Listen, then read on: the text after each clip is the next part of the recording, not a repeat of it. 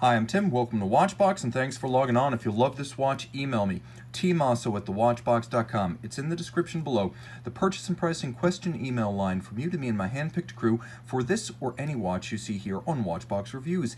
Email tmosso@thewatchbox.com. And today we're discussing a 2015 release, the conservation-themed Omega Seamaster Planet Ocean GMT GoodPlanet. 43.5 millimeters in stainless steel. This is part of the Planet Ocean family.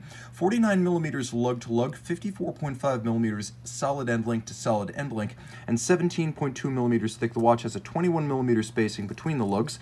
Now we're going to throw it on my 16 centimeter circumference wrist, get a sense of how it fits. As you can see, you shouldn't be scared away by the 17 millimeter thickness. Though the watch is large, it's not ungainly, and although it won't fit underneath a tight dress sleeve, it's really having no trouble with my work shirt, and you're going to have no issues fitting it underneath any kind of a formal vest or jacket sleeve. Now the timepiece, of course, substantial. It is a 600-meter diver, even if specifically this is not a dive watch, and I'll explain why that is in a moment. You can see oval cross-section, triple link bracelet, a little bit like the Rolex Oyster, but you can see the profile is considerably distinct. The removable links are fixed by screws. There's plenty of gapping on the underside to vent the wrist on a hot day and avoid pinching skin or pulling hairs.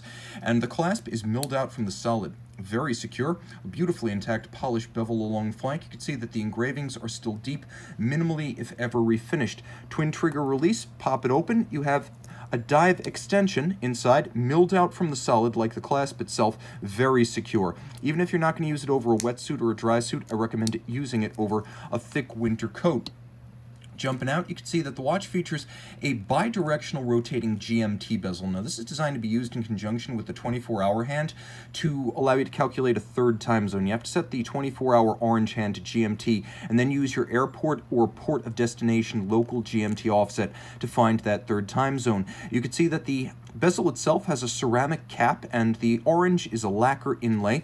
There is a helium escape valve for you exotic mixture heliox divers. You know who you are. You'll use that to avoid blowing out the crystal and seals while ascending. Now, I should mention, because of the bidirectional rotating bezel, it's not strictly speaking a dive watch, though it has the same depth and technical specifications as the standard 600-meter Planet Ocean. Screw-down crown, a dial with a blue lacquer base that is rich and lustrous.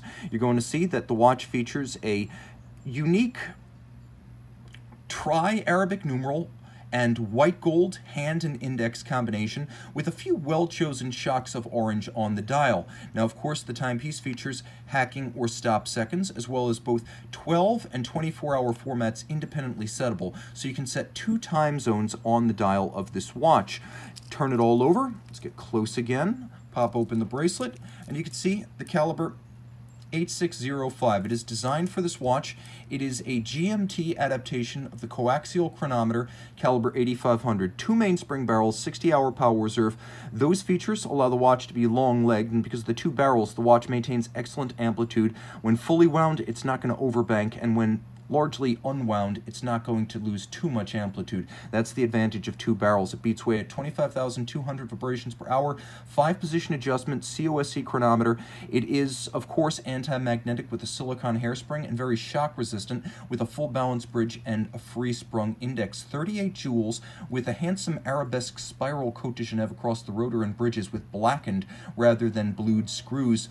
It beats away at that quirky coaxial specific rate because this is the latest tri-level coaxial escapement.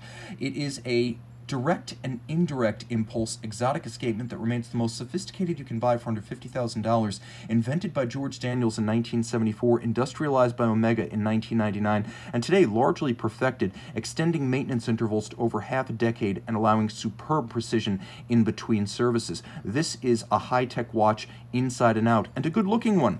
Designed in the spirit of marine conservation, part of the original sale proceeds of this watch would have benefited the GoodPlanet Foundation and its marine conservation goals. You can still fly the colors and show your spirit. Earth Day is always just around the corner, and hell, it's a cool watch no matter what. Email tmosso@thewatchbox.com for purchase and pricing details. And we're back with the Planet Ocean GMT. Note, despite the fact that it's not a dive bezel, you do have the convenient ability to line up the green pearl and the green minute hand for a little bit of an unofficial dive bezel timing effect. Email tmosso@thewatchbox.com.